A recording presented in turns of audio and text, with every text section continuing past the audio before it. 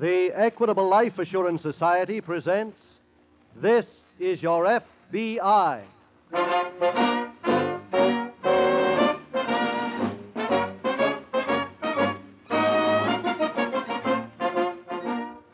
This is Your FBI, the official broadcast from the files of the Federal Bureau of Investigation, presented as a public service by the Equitable Life Assurance Society of the United States and the Equitable Society's representative in your community.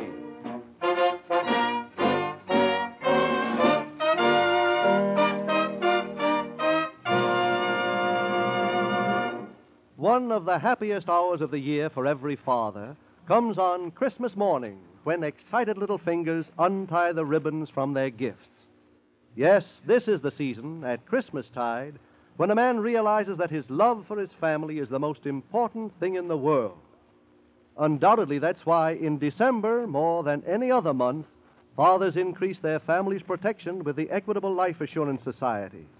After all, what better time is there to see your Equitable Society representative and talk over with him the greatest gift any man can provide for his loved ones, the gift of security through life insurance.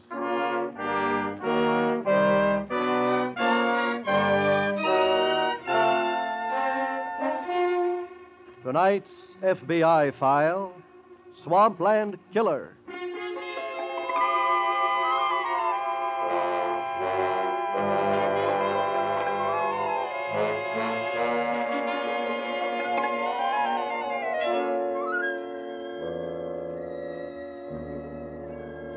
Despite many reminders, there are still those who regard the crime wave as something that is happening to someone else, as something that is foreign to their daily existence.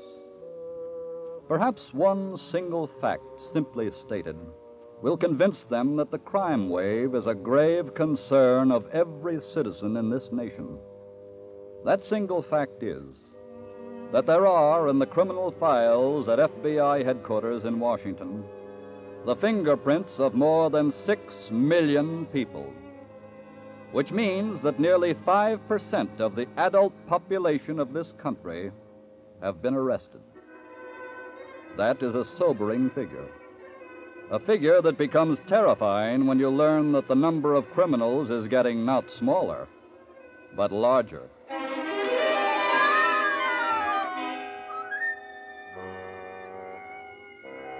Tonight's file opens in a fisherman's cabin located along a stream near a bleak stretch of Atlantic coast. It is late in the evening, and John Perry is resting after a hearty dinner. His wife, Matilda, enters. John, what are you doing? Just resting. Thought you were going to fix the aerial for my radio. Yeah, I am. When? I just want about 10 minutes rest. Seems to me you're always resting. Tilly, please, let's not have an argument. I'm not the one that argues. Okay. You're the one who always starts things. All right, Tilly, all right. You say I'm a nagger, I'm a terrible wife. Tilly, I didn't say any of those things. You say them all the time, and I'm sick of it. Sick of this old dress I'm wearing. I'm sick of living in this broken-down shack. I'm sick of... Where are you going? Out to fix the aerial. It's about time. Well, What is it? motorboat. Coming up to the dock. Well, who'd be coming out here this time of night? I don't know. It's stopping. Stopping here? Uh-huh. Someone's getting out. Who is it? I can't make 'em out.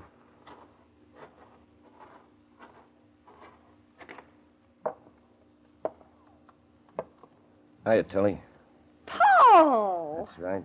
Paul, it's so good to see you. Thanks. How in the world did you ever find this place?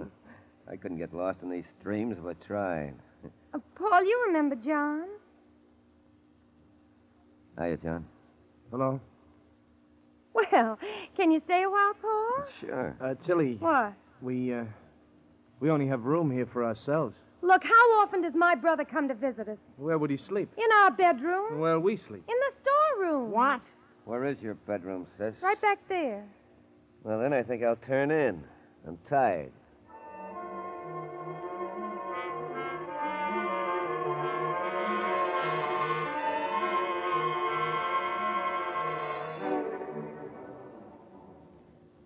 Good morning. Good morning. I'm looking for Sheriff Watson. Well, you came to the right place. You're talking to him. Hello, Sheriff. I'm Jim Taylor, the FBI. Oh, FBI, huh? Yes. Here are my credentials, Sheriff. Fine. Mm-hmm. Well, I'm at your service, Mr. Taylor. What can we do for you? Well, I'm looking for a man who committed a murder about 5 miles out in the Atlantic. And you think he's around here? Well, let me give you the whole story, Sheriff. Oh, sure. Do you remember the yacht Mermaid II? One that caught fire and sank about 2 months ago? Yes, I remember that. Well, the Mermaid was carrying a couple of $100,000 worth of jewelry when it went to the bottom. Uh-huh. It wasn't insured, so the owner hired a salvage outfit to see if it could come up with the jewelry. I see. Well, they brought about half of it up to the surface to the salvage boat last night. The man who was guarding the jewelry was assaulted and killed. Well, Murderer apparently used a skiff to get out there. We found it this morning down at the mouth of the river. got any lead on him? Well, there were some clear fingerprints on a bottle of whiskey that was in the skiff. I've sent them off to our headquarters in Washington. Say, you know, your man could be the one that stole a motorboat. What motorboat? Well, Mr. Taylor, I got a call that a motorboat had been stolen down by the mouth of the river last night. Had been sighted going up the river about an hour later. Oh? I was just about to go out and look for that boat when you came in. I see. Why don't you come along with me? I can't, Sheriff. I've got to go back to the hotel to wait for a report on those fingerprints. Well, okay then. I'll phone you if I find anything. Good. I'll wait for your call.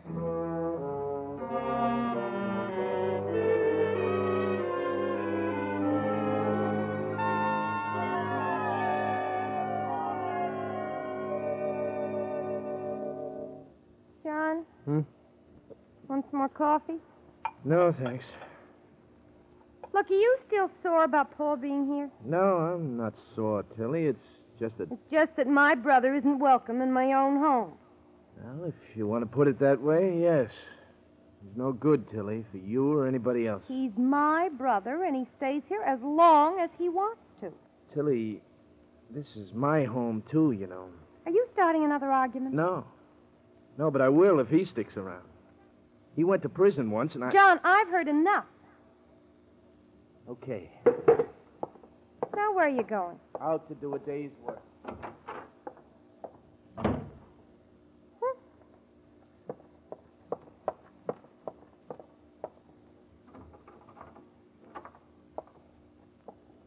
Paul. Yeah? Oh, you're awake, huh? Who can sleep with that husband of yours yelling his head off? I'm sorry. Tilly, ain't you had enough of that guy? Listen, you should know what I go through. Always arguing, always picking on me, always... Hey, What? where'd you get all this jewelry? Beautiful. Friend of mine give it to me. Gave it to you? Well, not exactly. You see, the stuff's hot, and he wants me to get rid of it for him. Oh, I see. And I get a piece of the dough for selling it. It's worth about $100,000. If we sell it, there's a big chunk of cash in it for us. What do you mean us? You're fed up with this deal around here, aren't you? Sure. Well, you help me sell this stuff, I'll cut you in for half of my end. Huh? You could live in a house in the city, get away from these swamps. Paul, Yeah? when do we start?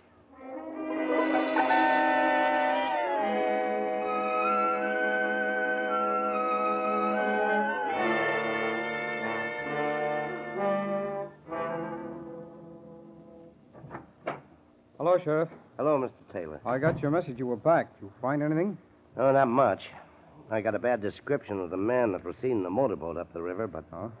I don't think it's enough to help us. Did you hear from Washington? Yes. The fingerprints belong to a man named Paul Mitchell. Paul Mitchell, huh? That's right. I don't think I know him. Want me to send out an alarm? No, our field office has already done that, Sheriff. Good. This Mitchell was a bad egg. Oh, long record. Well, not particularly long, but vicious. He was sent to jail the last time for stabbing a man to death. Well, how'd he get out of jail? He was paroled. What? How? Well, in some states, Sheriff, the worst killers have been paroled. Yeah, well, this is the answer to that kind of carelessness. That's it. But it doesn't catch our man for us. Anything else on his record? Well, here. Take a look for yourself, Sheriff. Oh, thanks. Say, Taylor, What? I remember this man. You do? Yes. He's got relatives around here someplace. His sister married a fisherman in this neck of the woods 3 years ago. Can you find out this fisherman's name, where he lives? Sure. It'll only take a minute. Wait till I make a phone call, then we can get started.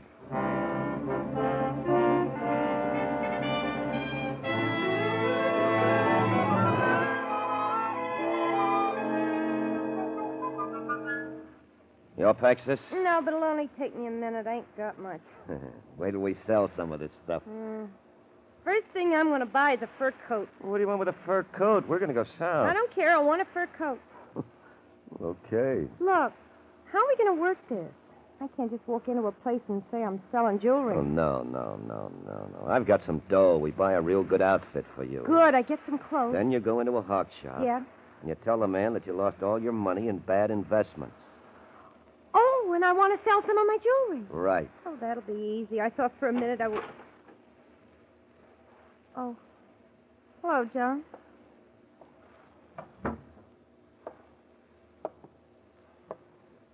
I thought you went fishing for the whole day.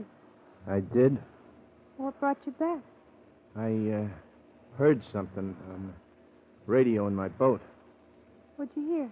The police are searching for a killer. For what? For a killer, a murderer. I gave the description of the man they're looking for. For what? The description fits your brother here. What? That's right. And that boat he came in, he stole it, didn't you, Paul? Suppose I did. You admit it was you, then? Yeah. Well, you told me... Never mind what I told you, sis. You in on the deal or not? I'm in. What do you mean by that, Tilly? I'm going to leave.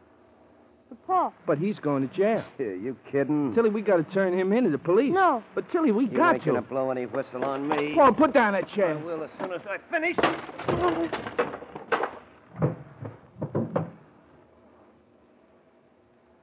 Paul, Yes, sis? I better finish packing.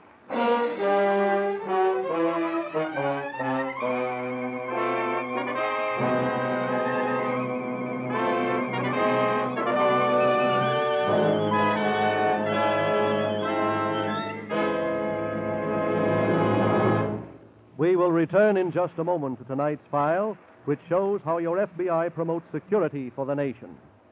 Now, a word to fathers about security for the family.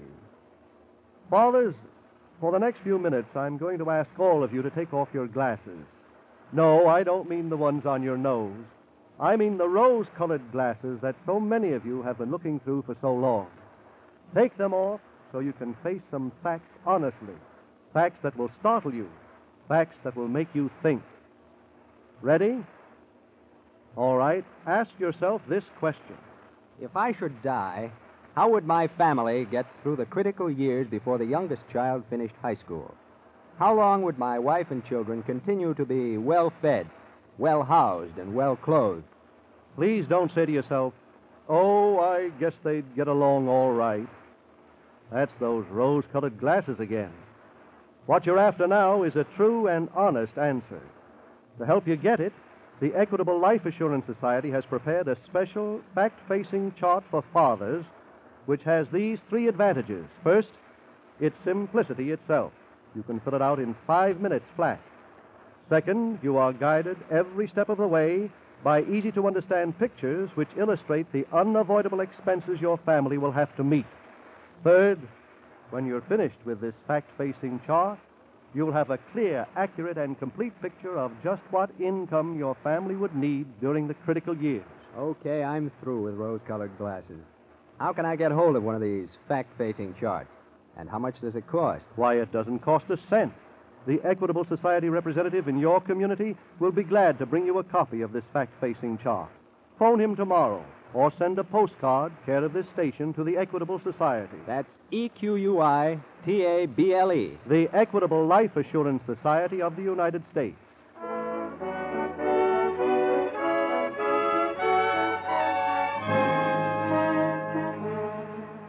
And now, back to the FBI file, Swampland Killer.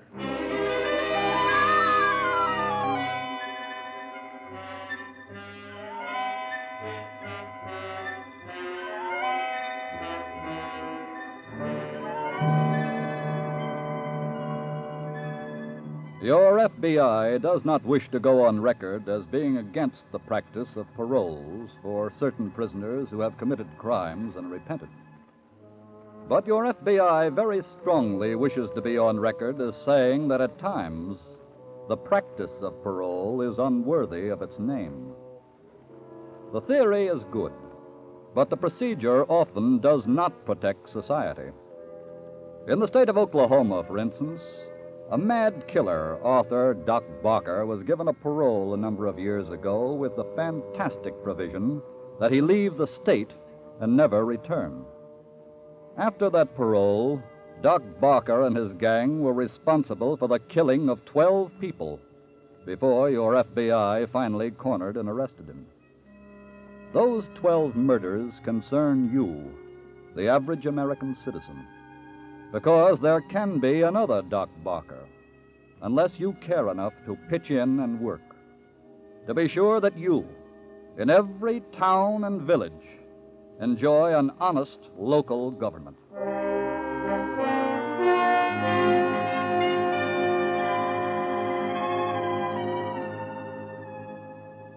Tonight's file continues with Special Agent Jim Taylor and Sheriff Watson headed up the river toward the cabin of John Perry, where they hope to get a clue regarding the whereabouts of Paul Mitchell, the killer. John Perry's place is right beyond this turn in the river, Jim. Oh, good. We ought to be... Sheriff, what are we stopping for? I just want to see something up ahead there. Yep, that's the motorboat we're looking for.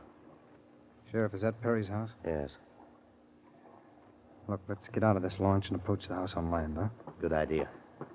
Hey, grab that branch there. All right. Hey, Wait till I tie up here.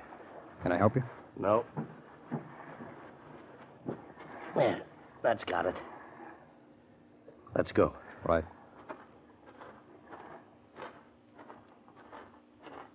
Hold it, Sheriff. What'll we do?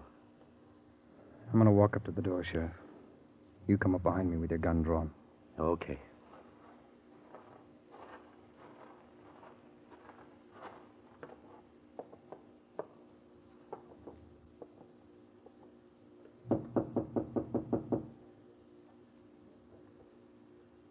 Nobody home, huh? Well, there was smoke coming out of the chimney. Wait a minute.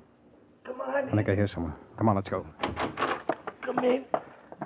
Hey, look there on the floor. Yes, I see him. No wonder he didn't come to the door. Yeah, sure did. Easy. Are you Mr. Perry? Yeah. Yeah, who are you? This is Sheriff Watson. I'm Agent Taylor of the FBI. Oh? Mr. Perry, did Paul Mitchell do this to you? Yes. Yes, he did. He ran away with my wife. Huh? It was Mitchell's sister. Yes, I remember. Mr. Perry, do you know where they went? No, but you can look in the swamps. Why would they go there? They were raised there. I see. Now, you try to rest, Mr. Perry. We'll call a doctor.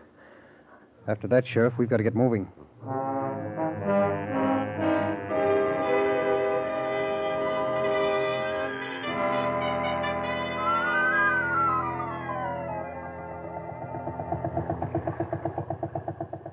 Where are we going, Paul? I got a hideout in the swamps.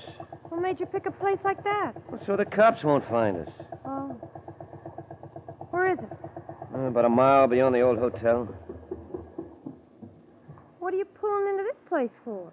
This is where you get out and get your bus for town. Oh? Are you sure you got everything straight? Yeah, sure. I go into town, I go to a hawk shop. Right, I tell the man that I lost all my money in bad investments. right. And I just want to pawn this jewelry for a few days. Yeah. All right, now get going. Paul, What? I just happen to think. What do you want to meet me back in the swamps for? Why don't I meet you in town? Let me run this. But I'm going with you to get away from the swamp. Tilly, listen to me. We gotta lay low for a while, then we can go away. Where are we going to go to? I don't know yet. Why can't we go right from town after I get rid of the stuff? Oh, Tilly, will you go? Okay. Oh, wait. Oh, now what? How do I get to the cabin when I come back with the money? Take a cab to Palmer's General Store and call me. Phone number is 102. You'll come and pick me up? Yeah. And you'll be sure to wait for me to Oh, call... look, stop talking so much, will you, and get going?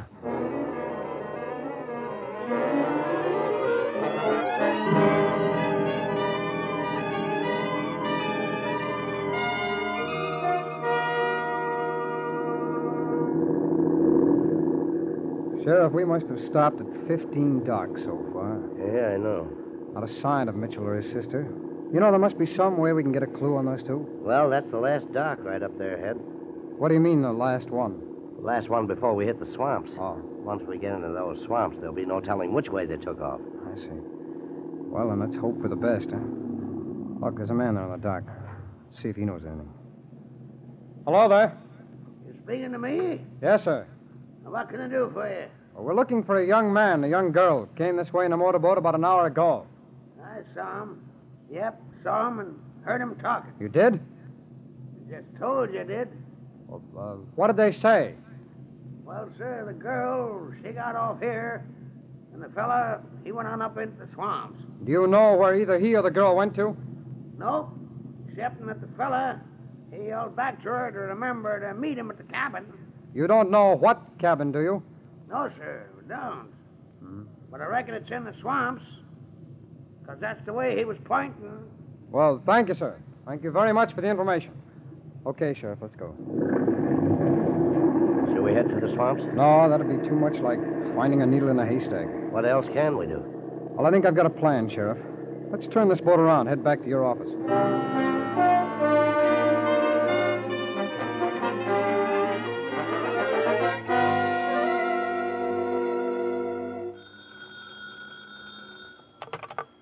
Hello? Hello, Paul. Tilly's, you get the dough? Yeah, sure. How much? 8,000. 8,000 for $100,000 worth of stuff? Well, Oh. I'm sorry. That's all I could get. Are you at Palmer's store? Yeah, I'm waiting for you. You gonna pick me up? I'll be right down there. But we ain't coming back here. No? No. I got an idea. We're going to take a trip. Oh, good. Where are we gonna go? Cuba? Oh, Paul, that's wonderful. Rum drinks and swimming pools and dancing all night. Hold huh? it, hold it, hold it. Wait till we get there. When'll that be? I'm leaving here right now.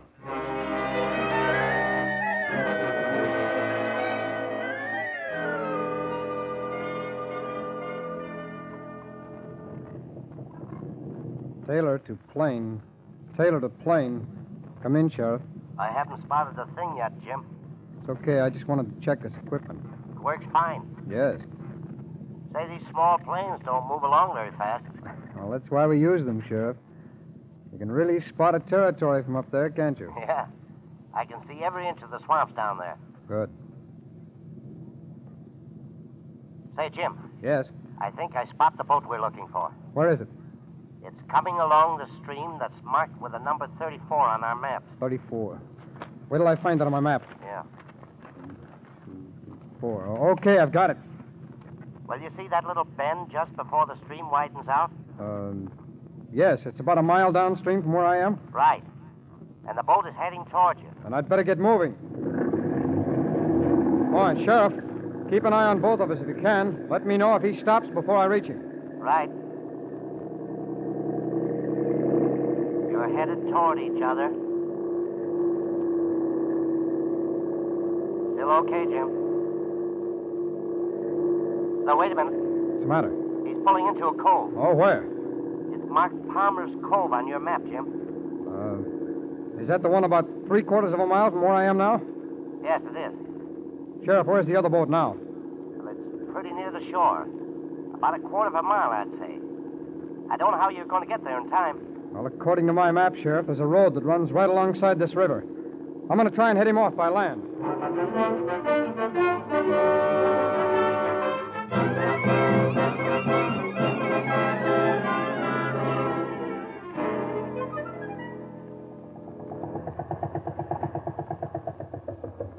Oh, Tilly. Gee, I thought you'd never get here. Well, I came as fast as I could. Got the dough on you? Yeah. Gee, I think it's wonderful about Cuba. Ever since you Now, told me look, how do we get away from here? I kept the cab I came in. He's waiting. Good, let's go. Hold it. Hold it. Huh? Who are you, mister? Special Agent Taylor of the FBI. The FBI? What do you want? You and your brother know what I want. Paul, is he arresting us? That's right. Well, we gotta go to Cuba. Where you two go in the future will be decided by a judge and a jury.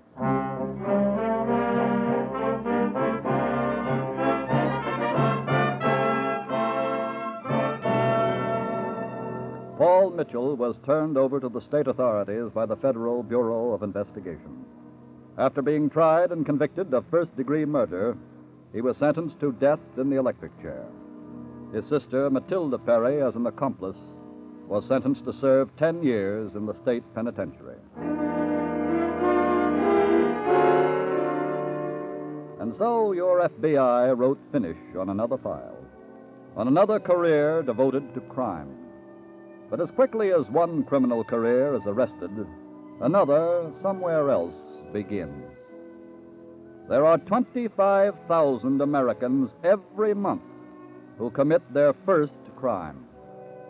25,000 Americans who will either be killed or will spend part of their lives in prison. Now, no country in the world, however wealthy, can stand that kind of drain on its manpower. Sooner or later, the loss of those 25,000 citizens every month will weaken the nation. To prevent that, to see to it that this country does not indulge in national suicide, your FBI is at work 24 hours a day. Soon, it hopes, the tide will turn in favor of law and order, of decency, and the dignity of human rights.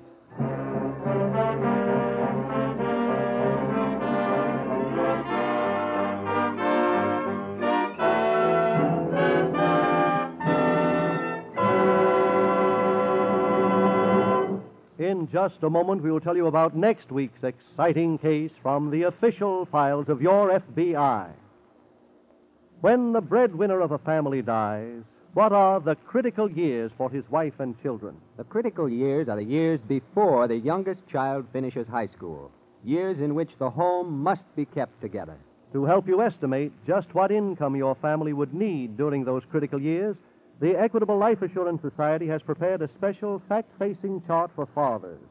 Your Equitable Society representative will be glad to bring you a copy of this fact-facing chart. Phone him tomorrow or send a postcard care of this station to the Equitable Life Assurance Society of the United States.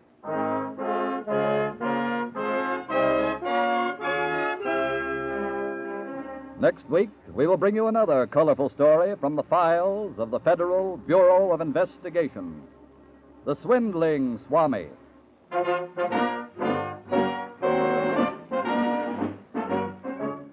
The incidents used in tonight's Equitable Life Assurance Society's broadcast are adapted from the files of the Federal Bureau of Investigation. However, all names used are fictitious, and any similarity thereof to the names of persons living or dead is accidental. Tonight, the music was composed and conducted by Frederick Steiner. The author was Jerry D. Lewis, and your narrator was Dean Carlton. This is Your FBI is a Jerry Devine production. This is Milton Cross speaking for the Equitable Life Assurance Society of the United States and the Equitable Society's representative in your community, and inviting you to tune in again next week at this same time when the Equitable Life Assurance Society will bring you another thrilling story from the files of the Federal Bureau of Investigation. The Swindling Swami on This is Your FBI.